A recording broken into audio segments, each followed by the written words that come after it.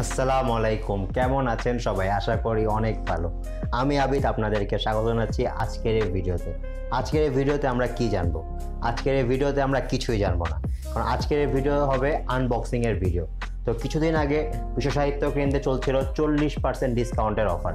তো তখন আমি আপনাদের জন্য অনেকগুলো বই কিনেছিলাম, কিন্তু সেই বইগুলো আর আনবক্স করা হয়নি। এখন কিন্তু অফারটি শেষ হয়ে গিয়েছে। তো এটা হচ্ছে একটি সমস্যা। মানে আগে কোনো কিছু কিনলেই আমি সাথে সাথে আনবক্স করতে পারতাম, কিন্তু এখন আপনাদেরকে দেখাতে হবে বলে আমি আনবক্সিং করতে পারিনি। তো এটা হচ্ছে আমার ধৈর্যের একটা পরীক্ষা। তো আজকে সেই ধৈর্য পরীক্ষা শেষ করতে হবে, এবং আজকে আমি আপনাদের সাথে মিলেই আমরা একসাথে সেই বইগুলো আনবক্স করব। তো মোট 60-70টির মতো বই আছে, এবং এছাড়াও আরও অনেকগুলো বই কিনেছিলাম। মোট 120টার মতো বই কিনেছি আমি। তো যার মধ্যে কিছু বই আমার নিজের জন্য এবং কিছু বই আপনাদের জন্য। আপনারা যারা 52 সপ্তাহ 52 বইয়ের প্রতিযোগিতায় অংশগ্রহণ করেছেন, তো সবাইকে অনেক ধন্যবাদ। যারা এখনও অংশগ্রহণ করেননি তারা অবশ্যই অংশগ্রহণ করবেন। আমি চাই আপনারা সবাই বইটি জিতুন, এবং এই সব বইগুলো কিন্তু খুবই ভালো, খুবই বিখ্যাত। তো আপনারা কেউ হতাশ হবেন না বইগুলো পড়ে। তো চলুন তাহলে এবার দেখা যাক কি কি বই আমি কিনেছি, এবং আমরা একসাথে আনবক্স করি। তো চলুন তাহলে। আমাদের প্রথম আনবক্সিং এর বইটি হচ্ছে এটি। এখন আমরা প্রথমে এটাকে আনবক্স করব। এটাও কিন্তু শেষ না, আমাদের আরেকটা আছে, তার আটা নিয়ে আসছি। আরেকটা হচ্ছে এই যে ছোট এটা। এটার মধ্যে অনেকগুলো দামি দামি বই আছে, ভালো ভালো বই, সবগুলো আপনাদের জন্য। চলুন তাহলে এখন আনবক্স করে ফেলি। ও টায়ার্ড হয়ে গেছি, কিন্তু এত ভারী ওজন বইয়ের আসলে ক্যান খুবই দামি। প্রথমে আমরা আনবক্স করব এই বইটা। এই বইটা হচ্ছে সাহিত্য কেন্দ্র থেকে কিনেছিলাম, কিন্তু এটা সেকেন্ড টাইম কিনেছিলাম। প্রথমবার কিনেছি বড় বক্সটা। আসলে এটাকে এখন আনবক্স করি।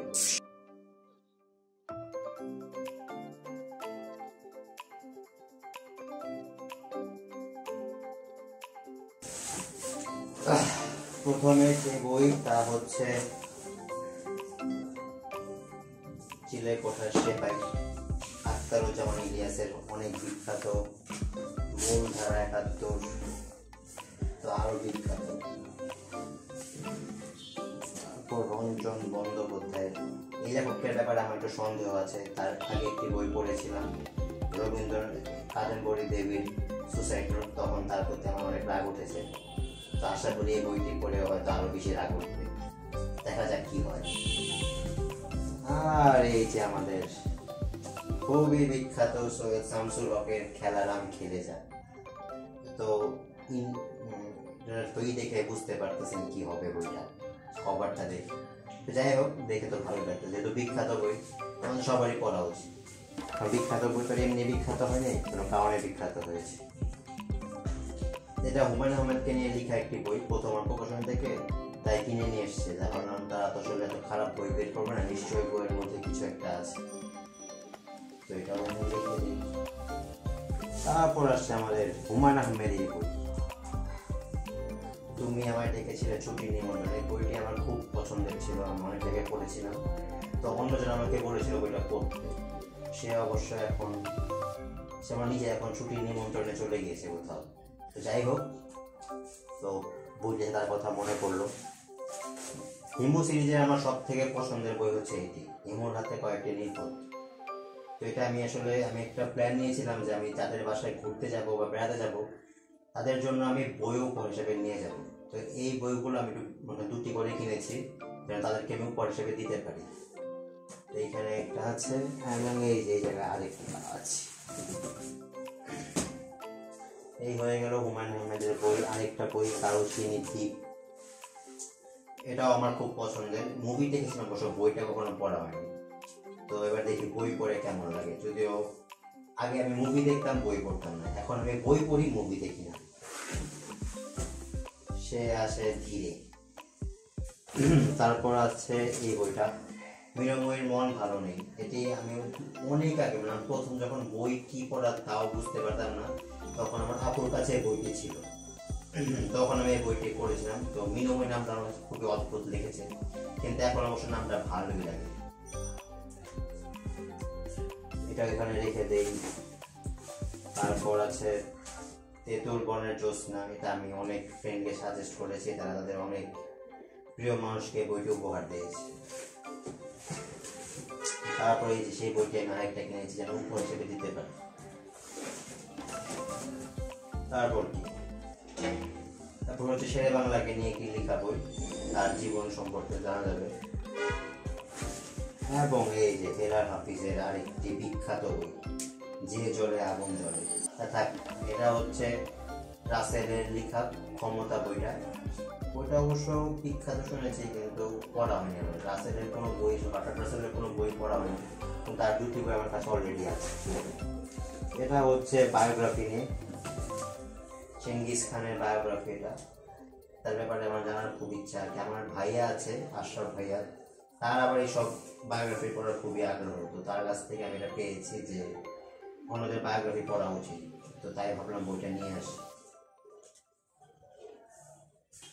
তারপরের বইটা হচ্ছে ওরে বাবা, বইটার সাইজ দেখুন, আন্না কারিনা।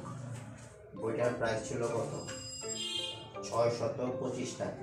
এটা 40% পেয়ে গেছি। তো ময়লা হয়ে গেল না, বাক্সের মধ্যে থেকে বইগুলো ময়লা হচ্ছে, কি একটা আগে থেকে মনে ময়লা ছিল। এবং শেষ বই হচ্ছে চিঠিদোষ, বুদ্ধদেব বসু। তো অনেক আগে তার একটি বই পড়েছিলাম, তারপর কোনো বই পড়া হয়নি। কিন্তু এরপর হুমায়ুন আহমেদের একটা বই ছিল মাতাল হওয়া, সেখানে এই বইটির একটি রেফারেন্স পাই। তো দেখলাম যে সাহিত্য কেন্দ্রে বইটি বিক্রি করছে, তো ভাবলাম যে না, এখনই সুযোগ বইটি নিয়ে নেওয়ার। তো বইটি নিয়ে নিলাম। এটা আমাদের সংগ্রহে থেকে গেল। এটা আমি 52 সপ্তাহ 52 বই প্রতিযোগিতায় আপনাদেরকে একজনকে দিয়ে দেবো। আর এই মোটা বইটা আমরা দিব যখন আমাদের হয়তো 1000 সাবস্ক্রাইবার হবে, তখন না হয় আরো পরে, নাকি দেখা যাক কি হয়। এখন আমরা করব আরেকটা আনবক্সিং, না আরেকটা বক্সের আনবক্সিং। এটা আমরা সরিয়ে ফেলি নাকি। এখন আমরা আরেকটা বক্স নিয়ে আসতেছি। ওরে বাবা রে বাবা, বিশ্ব সাহিত্য কেন্দ্র, নামের মধ্যে আমার ভালোবাসা। আলোকিত মানুষ চাই। আলোকিত মানুষ হওয়া কি এতই সহজ? আলোকিত মানুষ হওয়ার জন্য আমাদের বই পড়তে হবে, অনেক বেশি বই কিনতে হবে, বই উপহার দিতে হবে। তার আগে এই বাক্সটাকে আনবক্সিং করতে হবে। চলুন তাহলে শুরু করি। ওহ, এতগুলো বই দেখতে তো ভালো লাগছে। অনেকদিন ধরে বাসায় ছিল, এবার আনবক্স করবো। ওহ অসাধারণ জিনিসপত্র সব। এটাই হচ্ছে ভালোবাসা। এতগুলি বই থাকলে মানুষকে দরকার হয়, বই দিয়ে জীবন পার করা যায়।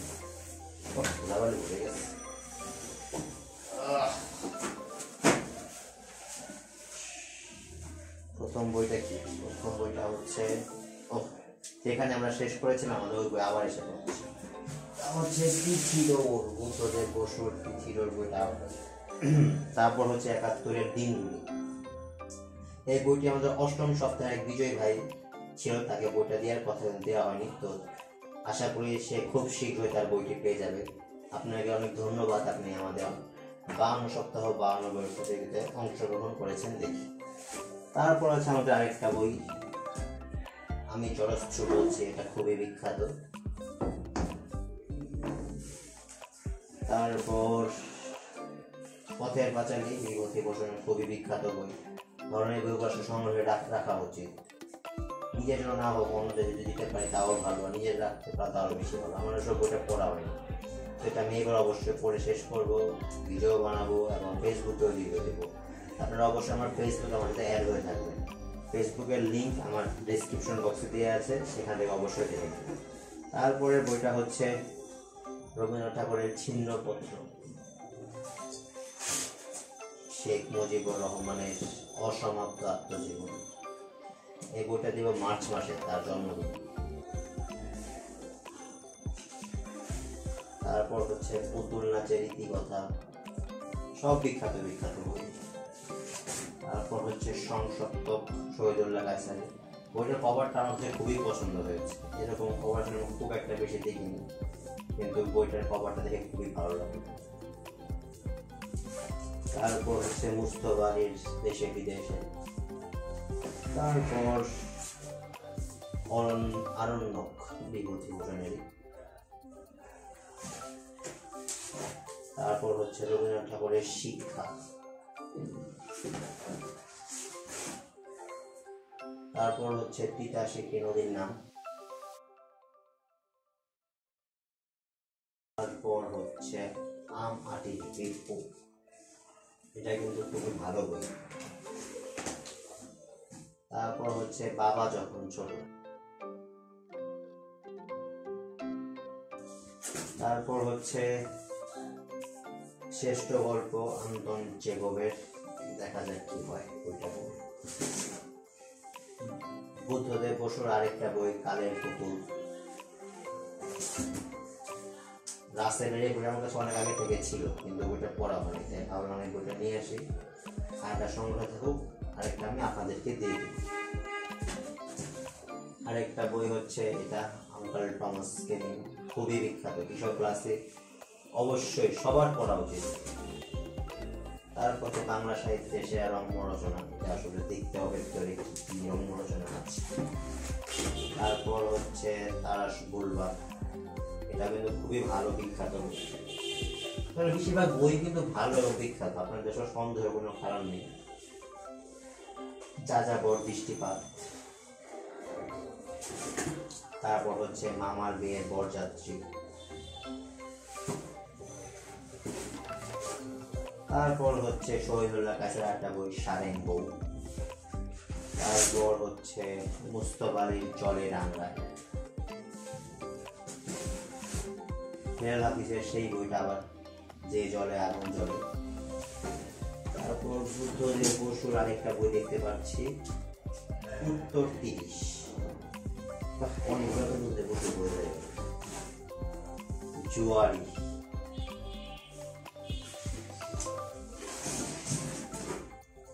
দি আউটসাইডার খুবই বিখ্যাত।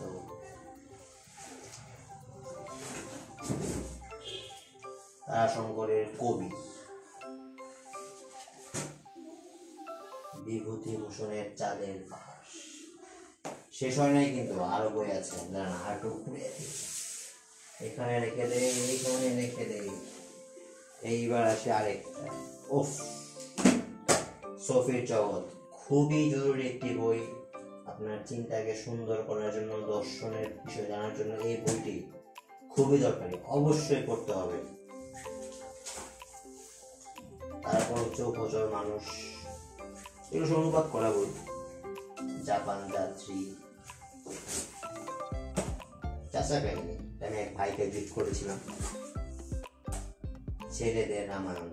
এখন আবার এই বই দেখে আমাকে আবার খারাপ ভাববেন, সব ধরনের বই পড়া উচিত, শুধু আমার না, আপনাদের সবারই। সব বিষয়ে জ্ঞান রাখতে হবে আমাদের সবার। এই যে অন্য ধর্মের বই দেখে যে পড়তে হবে না, এটা যাতে আমাদের মনের মধ্যে না আসে। আমরা সবই জানবো, জ্ঞানের কোনো সীমা নেই। তারপর হচ্ছে জসীমউদ্দিনের বাঙালির হাসির গল্প।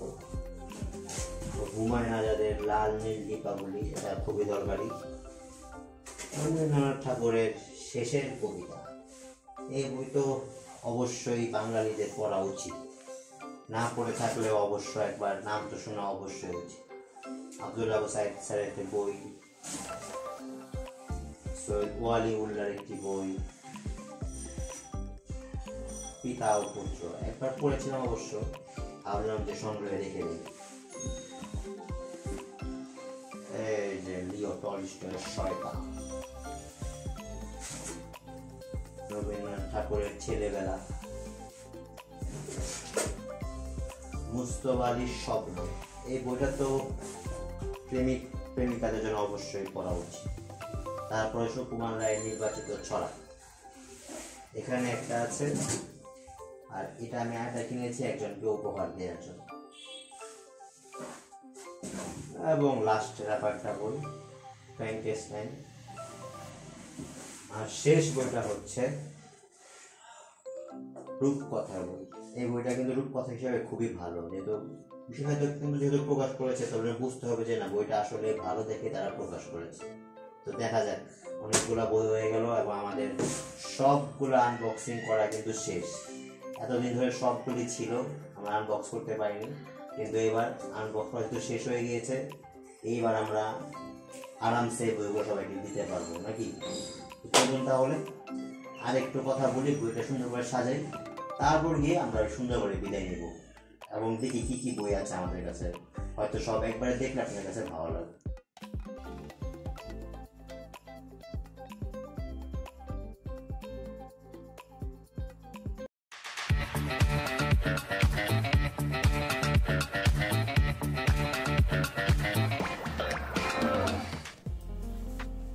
হঠাৎ করে ভিডিওতে আসার জন্য খুবই দুঃখিত।